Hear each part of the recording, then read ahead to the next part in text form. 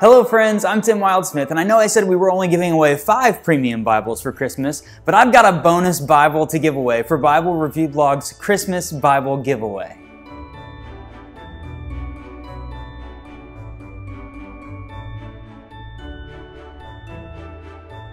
Okay, this is really special. We're adding a 6th Bible to the Christmas Bible giveaway. I announced initially 5 Bibles from 5 different publishers in 5 different translations, and when I made the announcement about the Christmas Bible giveaway, my friend Jason reached out to me. He and I have become friends kind of because of our shared love of the New Revised Standard Version translation. We really love it. He said, "Hey, I noticed you're not giving away an NRSV premium Bible. Is it all right if I donate one to the giveaway?" And I was like, "Are you kidding?" And he said, "Yeah, I have the NRSV single column reference Bible from Zondervan's Premier Collection, and I want to give it to you to give away." And I was like, "Oh my gosh, that's incredible. That is so kind. Everybody give a shout for Jason for donating a premium Bible to the giveaway." I do not have a copy of that Bible on me, but I do have some great photos from when I reviewed it last year. Beautiful Bible, single column, part of the Premier Collection, black goatskin, purple accents. I absolutely love that Bible. And so Jason is going to ship that one out to the winner. So just like all of the other videos, you can enter simply by subscribing to this channel,